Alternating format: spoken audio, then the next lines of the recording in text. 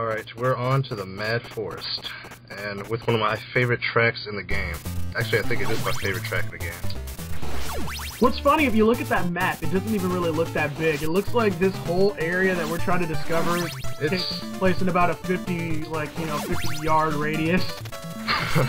Actually, the map in this game is actually pretty cool because, like depending on how far you get in the game, like some of the parts of the map actually move. Like one level, when you beat the pirate ship level, the pirate ship actually like sails you to Dracula's castle. I thought that was a pretty neat detail they added. So what makes this forest so mad? Is it just the trees are pissed off that some douchebag named Trevor keeps throwing axes at them? That's actually Grant, and I think it's the music, and it's just so awesome. Yeah. That it's driving them crazy. Seriously, I love this song.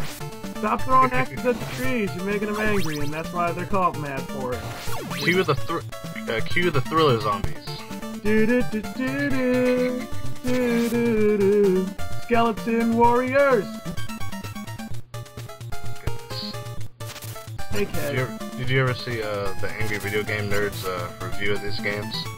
I've seen so many of this stuff. It's not hard to remember. Probably have. Oh, okay.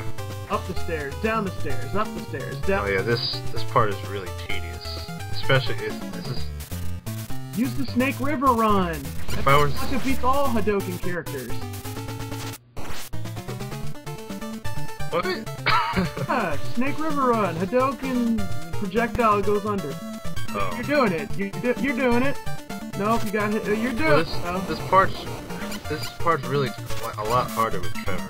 So that's why I'm glad I have Grant with me, because he could actually duck. Yeah, see, you're blocking it up. You're doing good. You're doing good.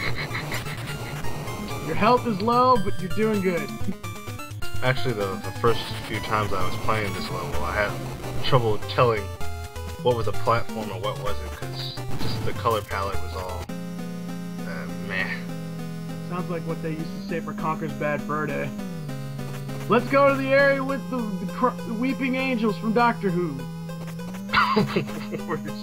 You tell about the background? Yeah, it totally had a weeping angel. You can't tell me that wasn't a weeping angel. I know nothing of Doctor Who, but I know that much. Honestly, don't watch Doctor Who. Neither do I. I just know about one thing. Apparently people like to wear gas masks or something. I don't know.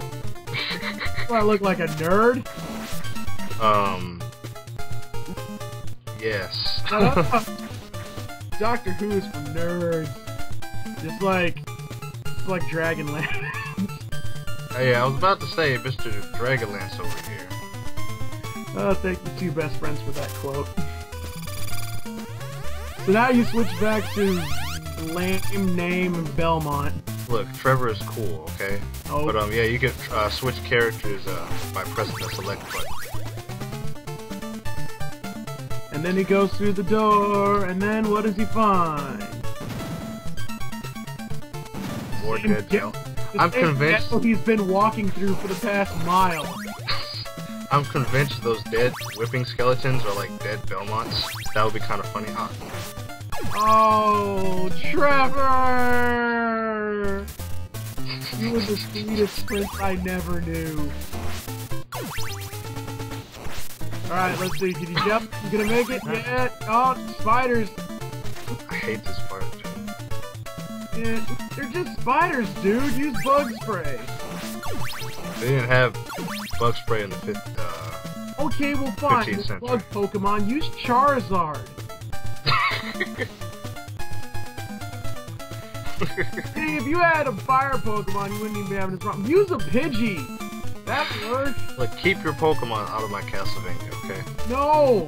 In the last video, y'all put Call of Duty in my Castlevania. I'm upset. No, that was Cody. I blame Cody for that.